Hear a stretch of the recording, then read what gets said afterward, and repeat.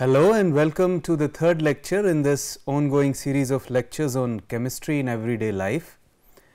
In today's lecture, we will study about certain diseases and drugs which are used for those diseases based upon our knowledge which we have accrued in the first two lectures about receptors, enzyme and mechanism of drugs. So, we will rather apply that knowledge in today's lecture. We will talk about in this lecture about antacids, antihistamines, analgesics, tranquilizers, antibiotics, antiseptics and disinfectants. So, we will straight away move to the first, antacids. Antacids, to know about antacids, one must also appreciate the fact that the pH of our stomach is highly acidic. It is around 1.5 to 2.5 when empty, and it raises to 5 to 6 when food is ingested. The acid which it contains is hydrochloric acid. Then what happens is, well, acid needs to be secreted when food enters the body, okay. But under certain diseased conditions, this acid can actually accumulate in stomach even when food is not to be ingested. It can happen under the following conditions, like if somebody is consuming alcohol, if somebody is anxious, eating certain kind of foods like primarily junk foods tend to release a lot more amount of HCl than required. Smoking, then certain drugs as a side effect of those drugs like aspirin and all others NSAIDs, non-inflammatory inflammatory non-steroidal drugs, and then it can also happen because of somebody's stressful conditions. Now, the problem is, once this unwarranted acid accumulates in stomach, it starts to corrode the epithelial lining of the neighboring tissues, for example, gastric epithelium, and then it creates ulcers like small wounds, right. So, it can create gastric ulcers in stomach, it can create duodenum ulcers, it can create esophagus ulcer, or in general it can create gastritis, which is inflammation of the gastric mucosa, which is that epithelia lining the stomach cavity. So, it can get in general it can get inflamed. So, which means that excessive release of HCl is a pathogenic condition, right. And since it is an acid, one most natural antacid which might come to our mind as chemists would be addition of a base, right. So, that a neutralization reaction would ensue with addition of gastric acid to the base we are talking about, and that would result in formation of a buffer. So, that should be the the most basic kind of antacid available through this drug design maneuvers, and of course, this is the case. So, one can find a lot of such antacids, a lot of such bases in the market, and based upon the nature of those antacids, we can have systematic antacids, for example, sodium bicarbonate. Now, when we say something as systematic antacid, what do we mean by that? Generally, all these antacids which fall in this category of systematic antacids are highly water soluble. So, when a salt is very highly water soluble, what it is going to do? It is going to be readily absorbed in bloodstream, right.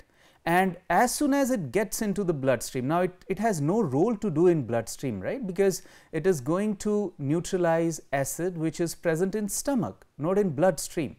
But as and when it gets into the bloodstream, it tends to give a lot of metal ions, and then those metal ions starts to accumulate systematically in the blood circulation, which if goes unchecked for a prolonged use of such antacids, it can lead to a stage where blood plasma becomes highly alkaline, and that is a very toxic condition for a human being, right.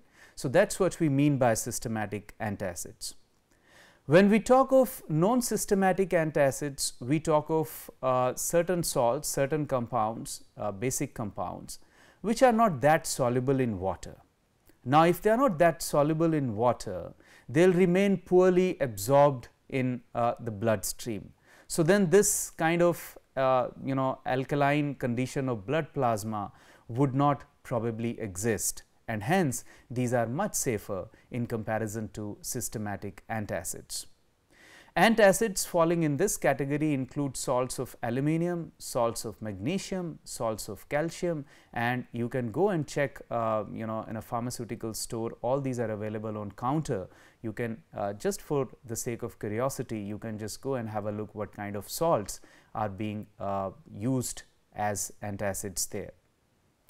Apart from all that, there are also certain miscellaneous antacids, something of the kind alginates, which are again which are polymeric compounds in nature, they are polymeric sugars, or like samethicone, which are again polymeric compounds, something of the kind of some polymeric silicas.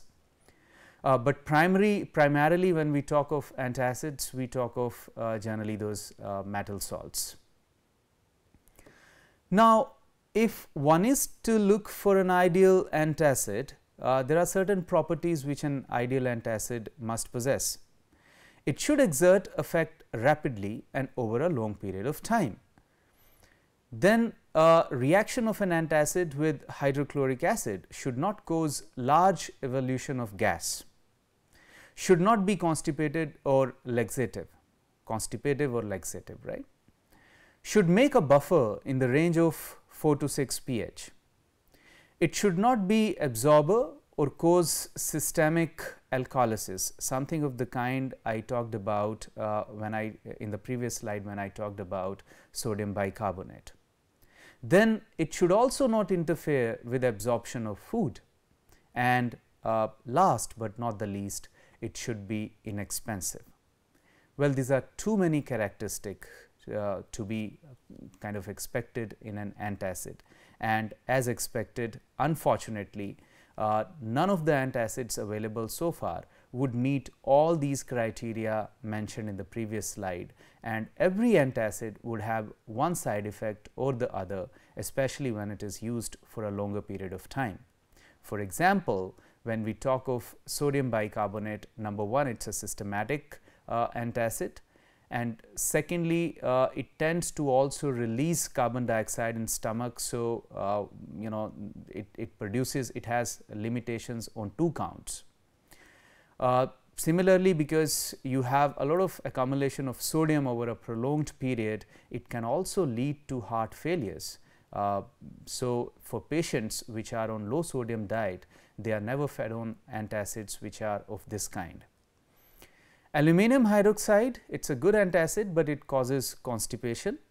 Likewise, when we talk of magnesium salts, they are having an opposite effect, they act as laxative. Okay? Whereas calcium carbonate, upon prolonged uses, it can cause hypercalcemia, so which means a lot of calcium accumulation in the body. Now, sometimes to kind of counteract, to circumvent these side effects, one method which chemists use is they give you a cocktail or a mixture of more than two components. For example, magnesium and aluminum salts can be formulated in one antacid. So, what is going to happen? Magnesium salts, they are supposed to be faster acting, whereas aluminum salts, they are supposed to be long lasting as far as antacid is concerned. Likewise, I told you magnesium salts are generally laxatives, whereas aluminum salts, they cause constipation. So, again kind of they both compensate for each other's deficiencies and drawbacks. Now, there is another kind of anti-ulcer compound, and those compounds are antihistamines. These compounds work through an entirely different mechanism, okay? And that's there is a very interesting chemistry around antihistamines as far as anti-ulcer activity is concerned. Before then, we must understand histamines. So, histamine is this structure shown on your screens. It is an imidazole scaffold which is joined to an amine through an ethylenic bridge, and this amine is in quaternarized state. It's in a protonated state under normal plasma pH. Now, what this compound does? Generally, this compound increases permeability of blood vessels. It's actually a hormone. It can also be neurotransmitter at times, based upon the action we are talking about. So, I spoke about the action of hormones or neurotransmitters, and I told you in the previous lecture that these are nothing but messenger molecules, and these messenger molecules then fit on certain receptors, and based upon their binding on those receptors, a certain pharmaceutical effect would be produced, right. So, it means it has to bind to certain receptor. Now, what that receptor is going to do?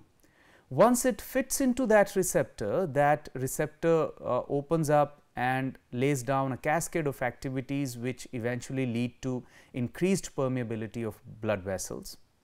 It also activates immune system. Now, both these activities are important when, let us say, some pathogen has entered the body, right. For example, if somebody has got certain viral infections, let us say it is somebody is suffering from cold.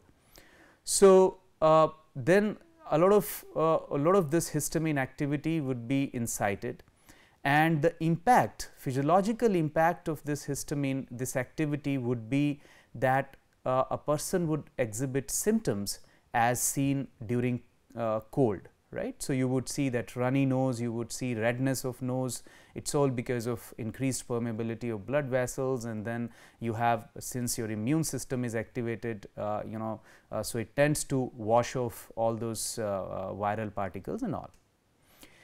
The major limitation is that it can also happen when somebody is allergic to certain things, like for example, dust or pollens. So, the body is not able to differentiate between a virus and a dust particle, and the same phenomena can actually be exerted, and a person can get all the same symptoms of, and something which happens during hay fever and all.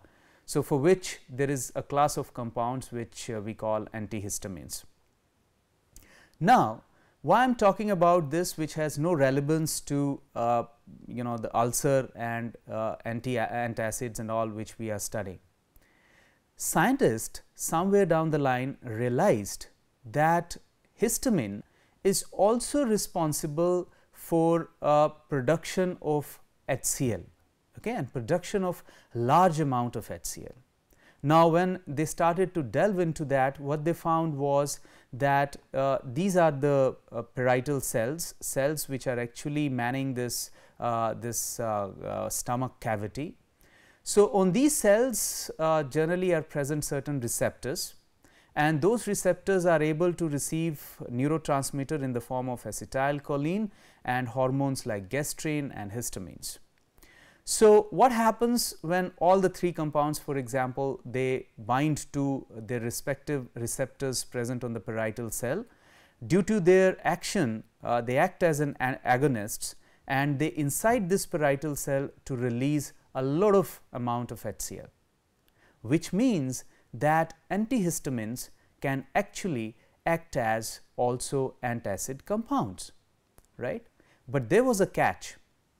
So, scientists thereafter realized that there are two entirely different kinds of receptors, H1 receptors and H2 receptors. Both are histamine receptors. Okay. So, the important thing scientists figured out was there were two kinds of receptors.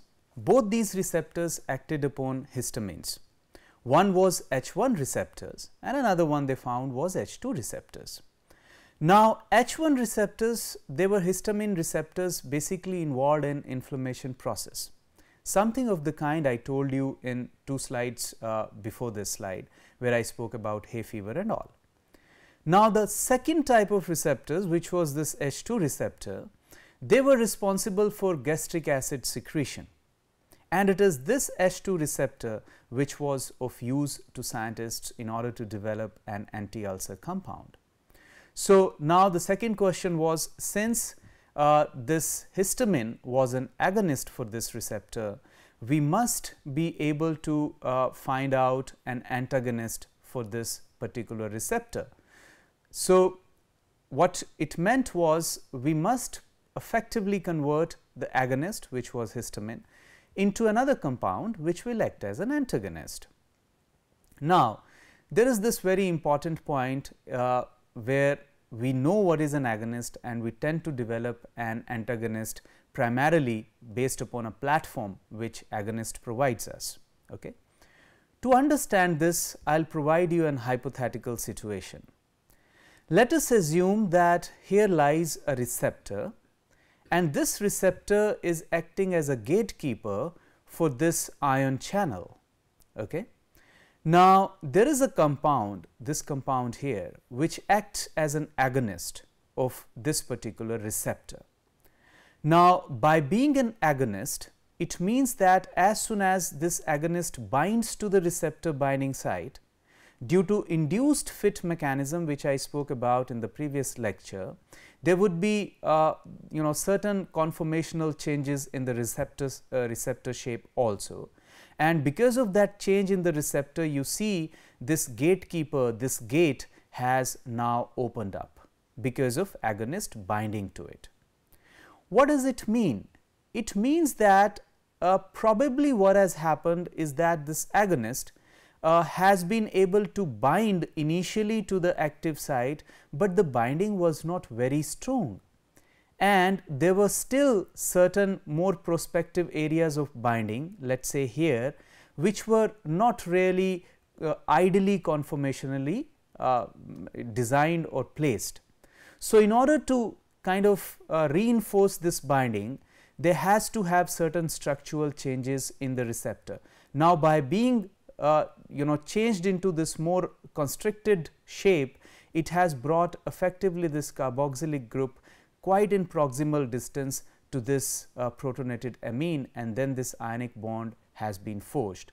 But because as soon as this interaction has taken place, it has also resulted in opening up of this ion channel. That is what an agonist is going to do. Now, we are interested in developing an antagonist, right. So, what we should do?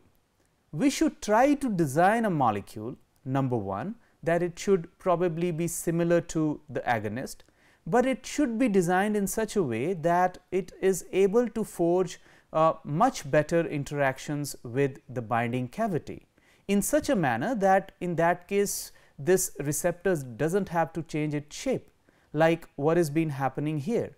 So, as soon as this antagonist fits into this pocket, okay, number one, it fits into this pocket much better than the agonist. So, even if there is some agonist present, antagonist will always be preferred in this binding site. Number two, it fits it in such a manner that there is no change in the receptor, and then this ion channel, that ion channel which we spoke about, remain closed, right. So, then what we see is that antagonists generally are better fit than agonist molecules. Now, keeping the same philosophy in mind, we will try to evaluate how histamine binds in its active site. Again, this is more hypothetical, this is more cartoonish, but it there are similar binding sites in actuality. So, if we look at histamine molecule and its binding into its active H2 receptor site, we find that there are two different kind of binding possible.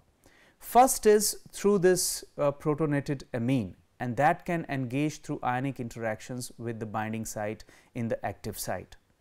Now, from this amine there is this flexible 2 carbon chain, okay, which leads to this particular imidazole molecule. In this imidazole molecule, what we see is this imidine unit, this amidine part, NH, CH and double bond N. And this amidine unit can engage in other hydrogen bonding interactions with the active site. Okay. So, basically these are the interactions we are looking at when we are thinking of histamine in its active site. So, now let us picturize this whole thing in context to development of an antagonist. Let us say if this histamine molecule, as soon as it fits into the active site, it changes this particular active site through induced fit mechanism, and which means that there is certain space it leaves here, right. It has changed its shape from this to this. Now, that would mean that if we are able to add to certain steric crowd here, for example, let us say steric crowd or certain extra functionality. Right now we do not know which functionalities will be actually good, but believe that there are certain extra functionalities. If we are able to get to this extra functionality on histamine molecule, then this molecule will become rather a better fit in comparison to histamine, and then this receptor would not have to change shape. And if that does not happen, it means we would have developed a perfect antagonist. So, keeping this in mind, starting from histamine, people were able to design a lot of compounds, lot of H2 antagonist compounds, for example, methiamide, for example, cimetidine, for example, ranitidine, and other compounds also, and all had been hugely successful molecules. As far as methiamide is concerned, you know what we have changed. So, here instead of having now quaternary amine, we have replaced it with this kind of thiourea bond, right. The problem with this compound is that patients who suffer from kidney damage, they are not susceptible to this molecule. Next one in line was cimetidine. Now, in this case cimetidine, the basic changes, we have now converted this whole thiourea unit from the previous molecule into this guanidine unit. Resulting compound was way less toxic, right, and it was also more potent and more active in comparison to methiamide. The other things about cimetidine was it was metabolically stable, which means when we talk about some drugs being metabolically stable, what do we mean? Every drug, when it is ingested, it goes through liver, right, and liver has certain hydrolyzing enzymes. It is a machine of a plethora of hydrolyzing enzymes, which tends to, I told you in the last lecture, which tends to get rid of this drug molecule, considering it as a foreign particle. So, if a drug is metabolically stable, it means it is hard for those liver enzymes to then get rid of this molecule. So, it stays in the blood for a longer period of time. Okay. So, then it is excreted also largely unchanged. The other bad thing about this compound is that it is found to inhibit P450 cytochrome oxidase systems in liver. So, this P450 cytochrome oxidase is a cluster of enzymes which are hydrolytic enzymes, contain all these kind of oxidation reduction reactions in the liver for metabolizing action. Which means that if the problem is that if you have other drugs in conjunction with this particular drug cimetidine, you need to be very careful, and especially if those drugs belong to diazepam, lidocaine, warfarin or theophylline, one should be extremely careful taking cimetidine, because then these molecules, their profile, their therapeutic profile will also change, because this P450 will not be able to act upon these drugs as effectively as anticipated. And then came ranitidine. In this basic scaffold has also been changed to a furan. Other things have remained, this has remained, and here you have an imidine unit this time. So, ranitidine has been a drug with even fewer side effects. It would last longer and was perceived to be 10 times more active than cimetidine. Also importantly for us, it would not inhibit P450 cytochrome oxidase system. There are other drugs also which fits into this H2B receptor regime, but this does not fall into purview of this lecture. We will skipping that here. With this, we next come to neurologically active drugs. And when we talk of neurologically active drugs, what we mean is the drugs which are able to actually cross effectively blood-brain barrier. Okay. So, we really, when we design a drug, unless it is for psychoactive purposes, we do not want that drug to unnecessarily cross a mesh of capillaries at the blood brain junction, so that it does not actually enter brain unnecessarily. But still there are certain drugs which are able to cross this blood brain barrier, and if they happen to cross this blood brain barrier, they tend to be generally psychoactive drugs. So, they would have all the kind of sometimes bad effects of psychoactive drugs. For example, they are addictive drugs, sometimes they create some kind of euphoric reactions and all that stuff. So, analgesics which we are going to study and tranquilizers which we are going to study, they would fall into this category of neurologically active drugs for today's discussion. In case of analgesics, we are going to study a molecule called morphine, and I think you all know about morphine. It is a natural compound obtained from opium, those opium buds, those poppy buds. And I think I told about this molecule in the first lecture itself. It is one of the most effective painkillers available to medicines. I told you that heroin, which was a simply modification of this morphine, was even more effective, but then it was hugely psychoactive. It had those tremendous bad effects, and then it was removed from the market. Morphine acts in the brain and appear to work by elevating the pain threshold, thus decreasing brain's awareness, brain's awareness of pain.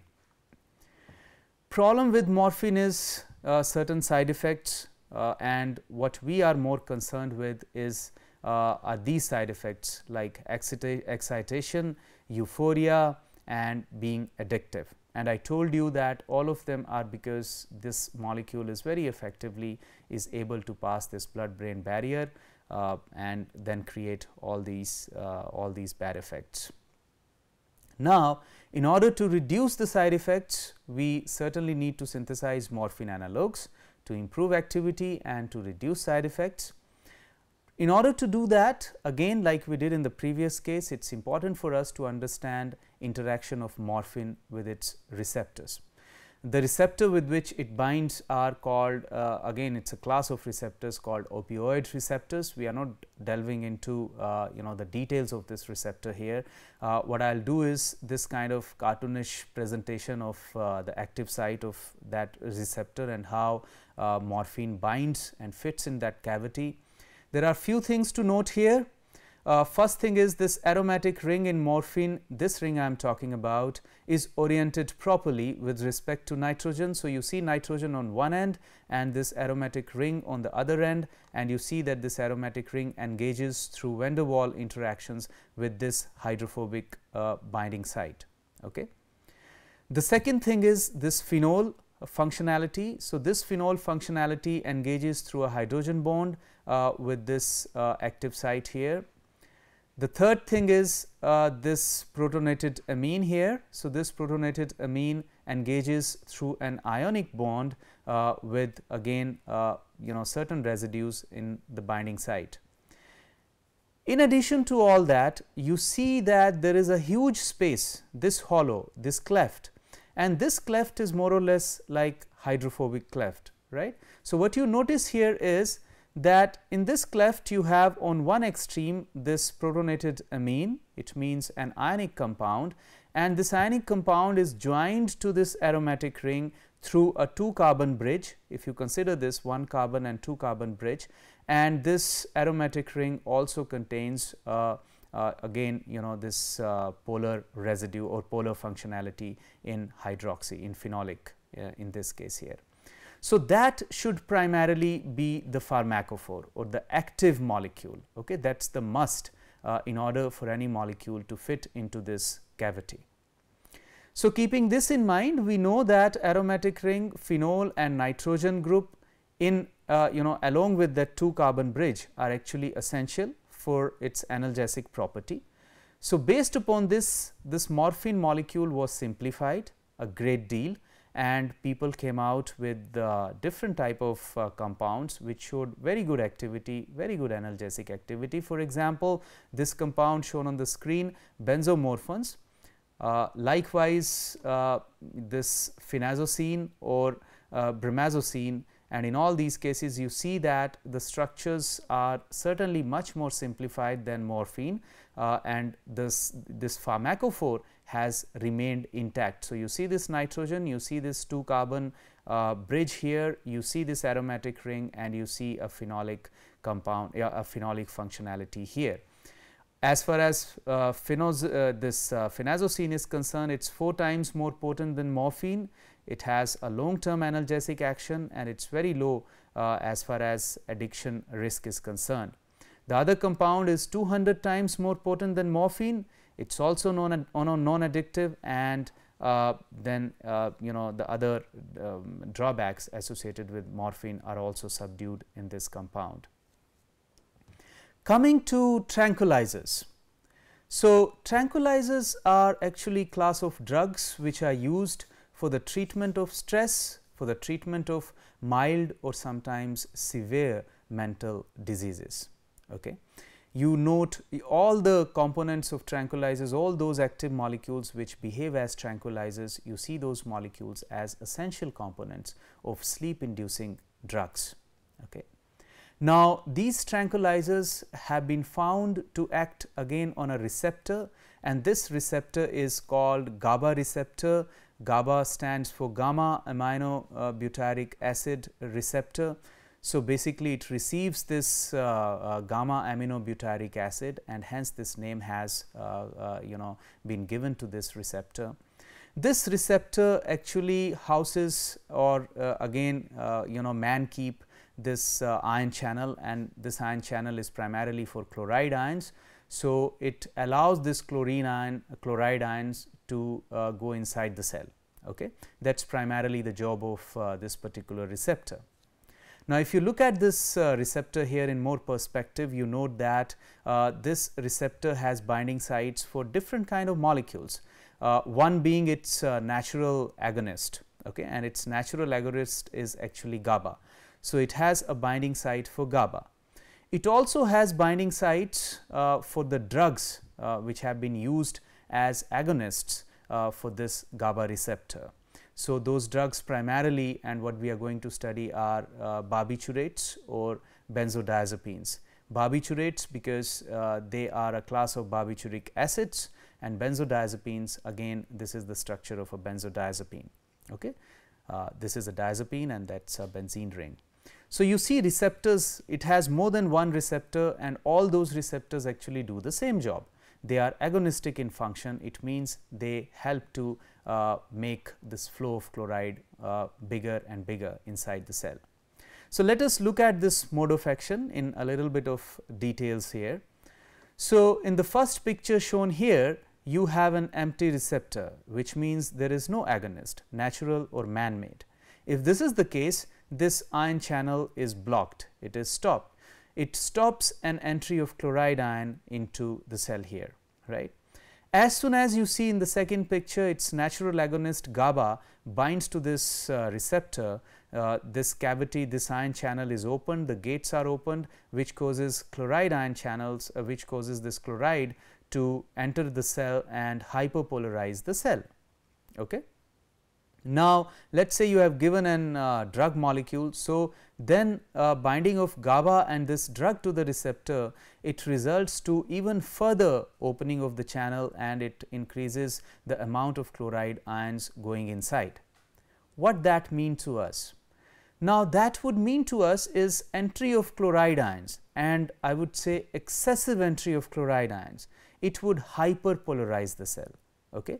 So, once it gets hyperpolarized, it becomes very difficult for this cell to depolarize again, and hence it is unable to send the neural excitable or exciting signals. You probably understand the neuron chemistry, wherein this polarization and depolarization of the cells are actually able to provide in exciting signals across the neurons, and that is how the signal is transferred. So, basically through hyperpolarization you have blocked this polarization of the cell, and hence the signal will stop, and physiologically that would mean that a person will start to feel calm and calm. So, the effects would be that a person would feel that soothing and calming effect and probably will go to sleep. Okay. So, basically in this screen now we have the drugs, tranquilizing drugs, and they belong to the two classes which I have already shown. So, you see diazepam here, you see alprazolam here or oxazepam here. The difference is in the minor change in this diazepam structure, like here you have another cyclic heterocyclic structure in addition to these two diazepam structures here. Likewise, in barbiturates one would have veronal, one would have amobarbital and also pentobarbital. Pentobarbital has legendary stories during Second World War, when it was used as a tranquilizer given to those patients, those warriors who were suffering from wounds. Okay, and it is said that it killed more people than saved people, because people that time, physicians really did not know the dose of these barbiturates. So, invariably the patients were fed on more diet of barbiturates, and that has its lethal effects. Okay. Well, I just digressed. So, I will come back to the topic, and now we will study antimicrobials. Antimicrobials are those chemicals which prevent development or inhibit pathogenic action of microbes. These microbes could be bacteria, fungi, virus or any other parasites. So, when we talk of antimicrobial drugs, we talk of antibiotics, we talk of antiseptics, and we talk of disinfectants, and in this lecture we will study all the three. So, let us begin with antibiotics. These are the chemical substances which in low concentrations they inhibit the growth or they destroy bacteria. Okay. As far as mechanism of action of these antibiotics is concerned, we need to first understand a bacterial cell. So, this is a diagram of a bacterial cell. What you note here is there is this thick cell wall in addition to the plasma membrane here. All of us, all human beings and all eukaryotes, we do not have this cell wall, we only have this cell membrane, right. So, it contains this thick membrane here. And then what you note here is some scattered clusters of protein particles required for its various routine functions. Then you also see this cluster here, which is actually those nucleic acids which are its genetic material, and then you have this whole all of these presents in this liquid matrix, which is cytoplasm.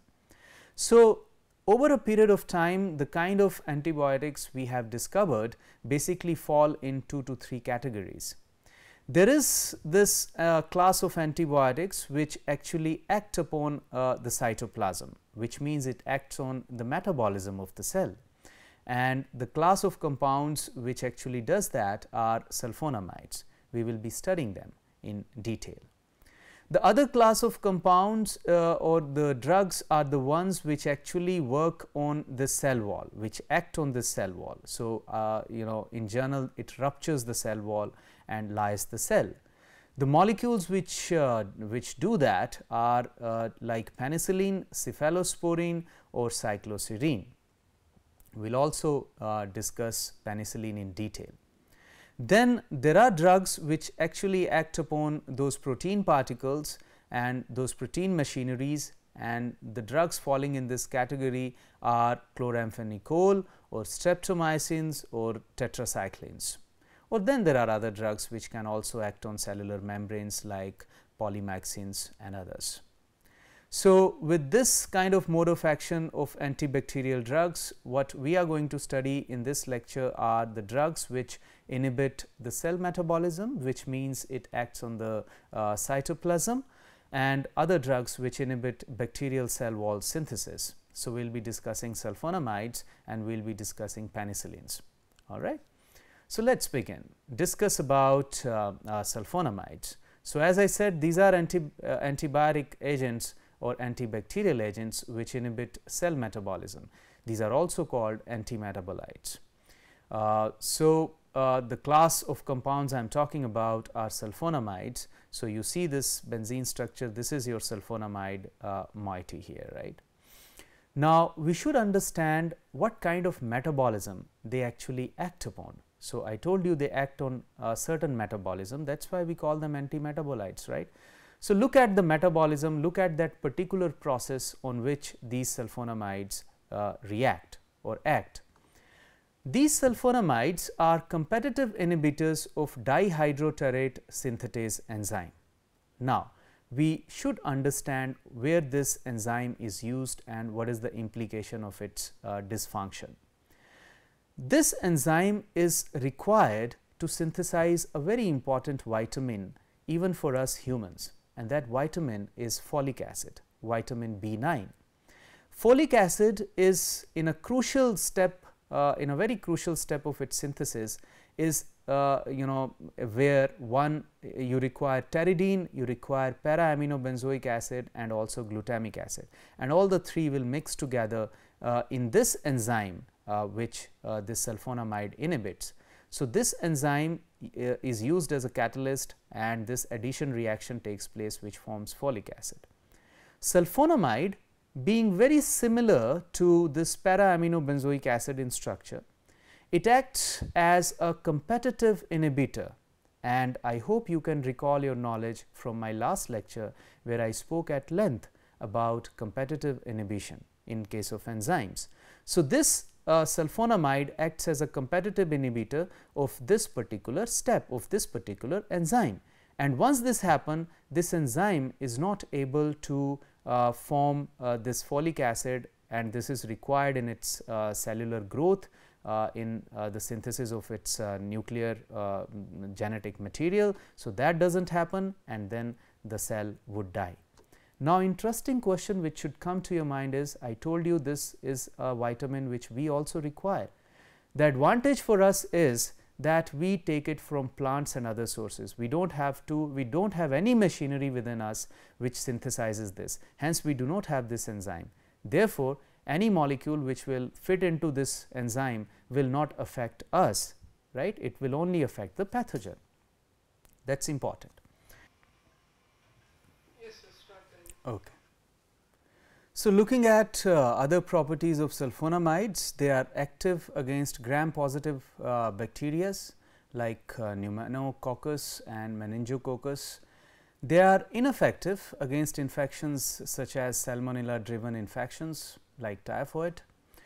There are other problems with this first line of sulfonamide drugs which was countered, and that problem was during its journey in the blood. This sulfonamide tends to get acylated, and this acylated compound is actually insoluble in water. So, insoluble in blood also, and then that happens to block the kidney tubules. Okay. Now, the other problem why this happens is because of the acidity of this particular hydrogen attached to this nitrogen here. So, what happens is, since this particular structure, this thiazole here, this hydrogen is not very acidic, right, and since it is not very acidic, it remains in an unionized form at the normal blood pH, and that is why as soon as this nitrogen get acylated, this whole molecule tends to get precipitated in the blood. Okay. So, what would be the solution around it? The solution would be to probably enhance acidity of this hydrogen. Okay. And one way to go about it is add more deactivated or electron withdrawing systems. So, instead of a thiazole here, we would replace it with this pyrimidine unit. Okay. And what it does is, because of having two electronegative nitrogens in the vicinity, it tends to impart its electron withdrawing impact and making this hydrogen more acidic.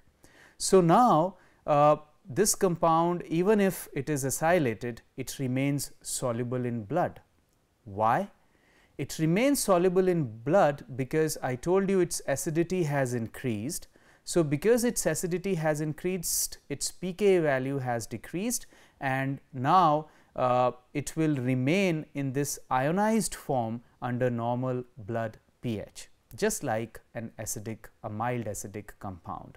and that is what we want. If it remains in an ionized form, it is never going to precipitate in blood. Okay? It will remain there in solution. So, this compound is much more soluble and way less toxic, this sulfadiazine.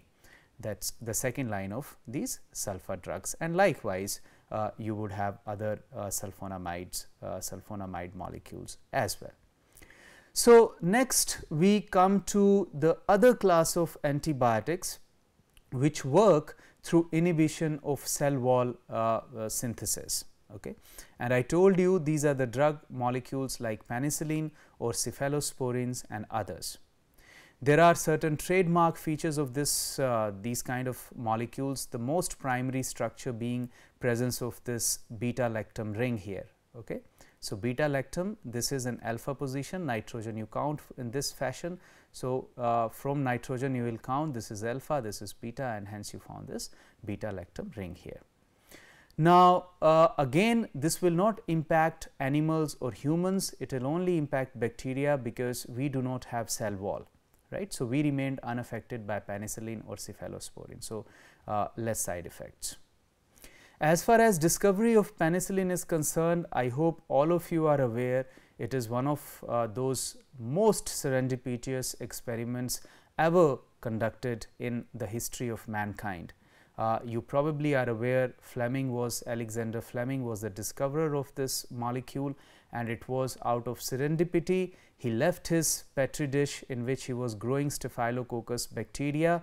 He left it, went for a vacation, and during this while there were spores of a mold from penicillin which actually somehow fell on this petri dish, and then they started their antibiotic action. And when this guy returned back and he was washing his petri dishes, he realized that this culture is almost gone.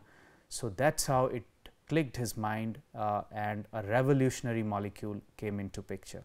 But this was done in 1928, still it took another 12 years till 1940 when another scientists, they were able to isolate this molecule. And the first such penicillin molecule to be isolated was penicillin G.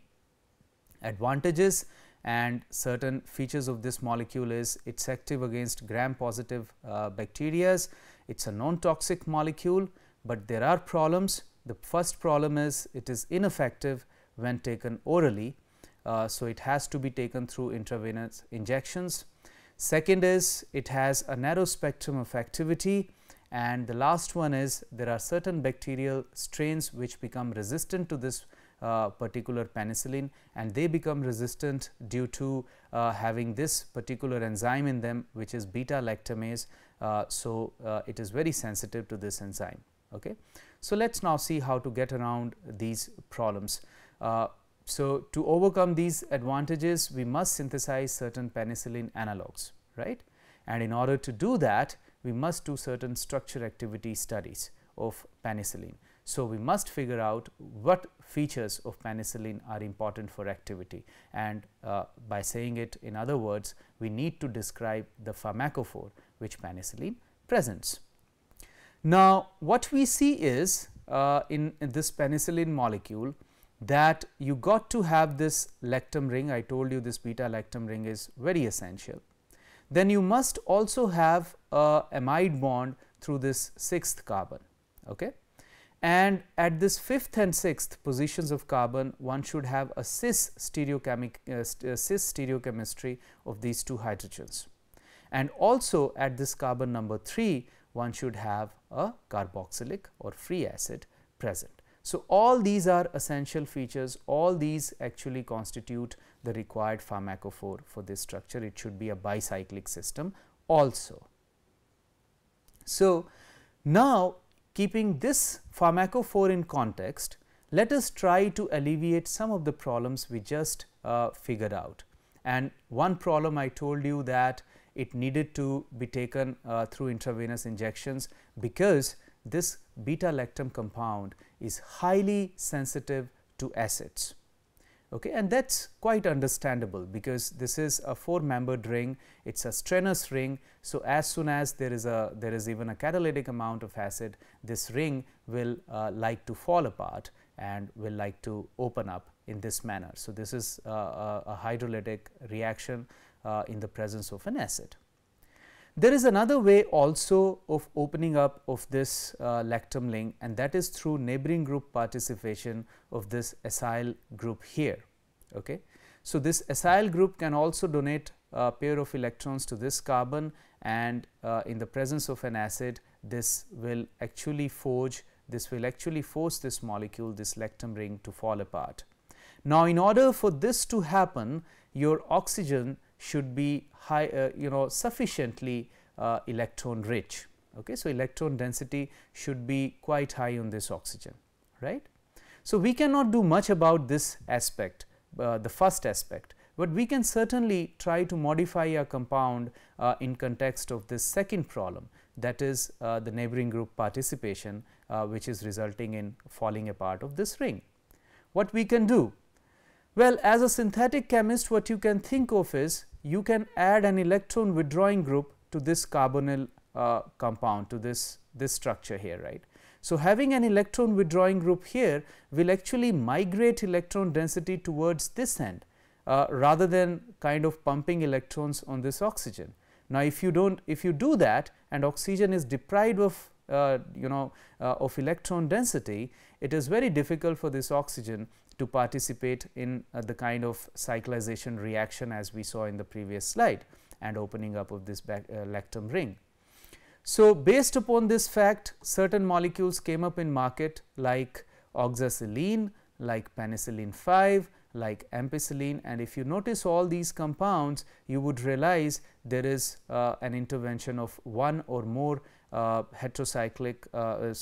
or more electronegative heteroatom here, be it oxygen, be it nitrogen, or others in this case. Okay? And in all these cases, they were found more acid stable components, more acid stable analogues in comparison to penicillin. Now, coming to the second problem I mentioned, and that happens with the penicillin resistant bacteria, which contains this enzyme beta lactamase, and this enzyme again act on this beta lactam ring, rips apart this linkage here, this lactam linkage here, and opens up the ring. Okay. Now, again going by our knowledge which we have accrued so far, we would probably can think of making certain changes, certain minor changes. So, one such change, keeping all the active residues, keeping all the pharmacophoric units intact. So, one such change we thought of was adding a bulky group here.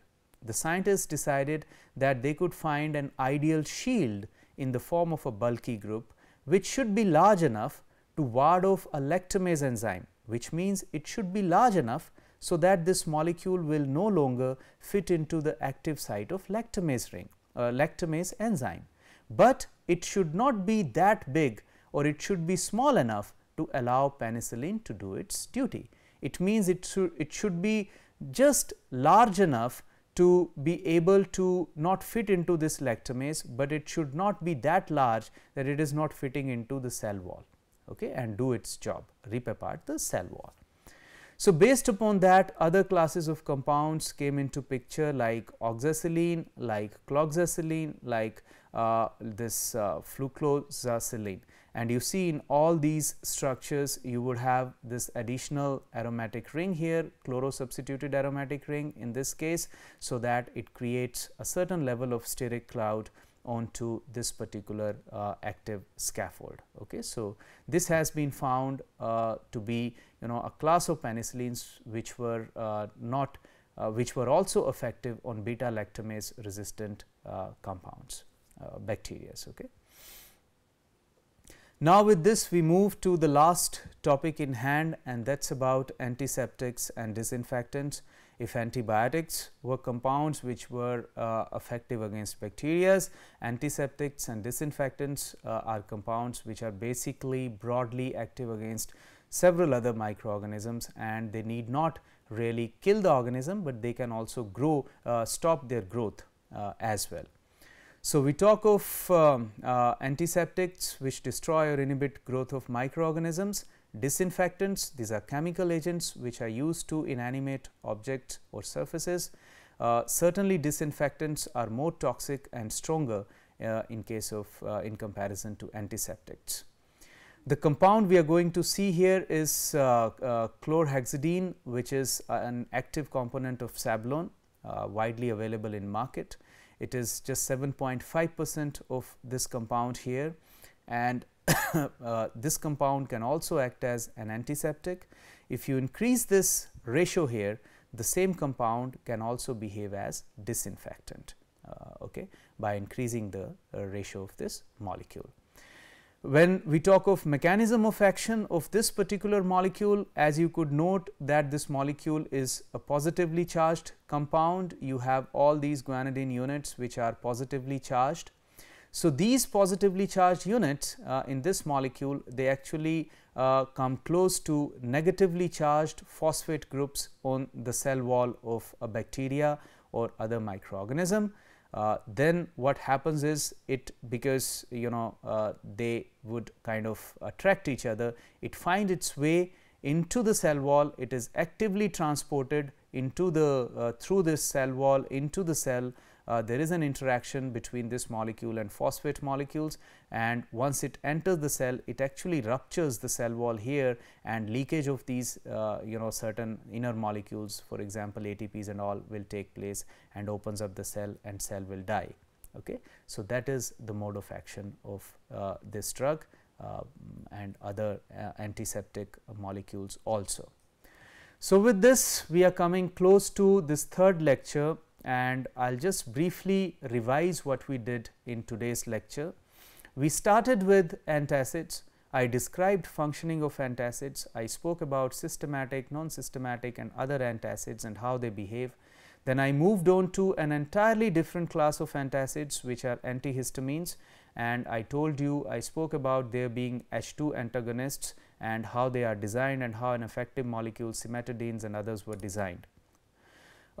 Then I moved on to analgesics, and analgesics we studied were of the kind which were psychoactive also, which were able to effectively cross blood brain barrier, and in this case we discussed morphine and its analogues.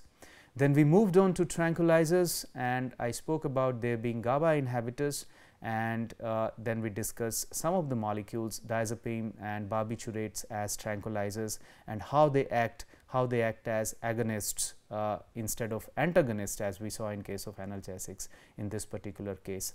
Finally, we came to antibiotics and antiseptics. In case of antibiotics, we studied two different mechanisms of bacterial killing. First was their compounds acting as antimetabolites. In this case, we studied sulfonamides, and in another case we studied how the molecules can actually act on the cell wall, and in this case we studied penicillin.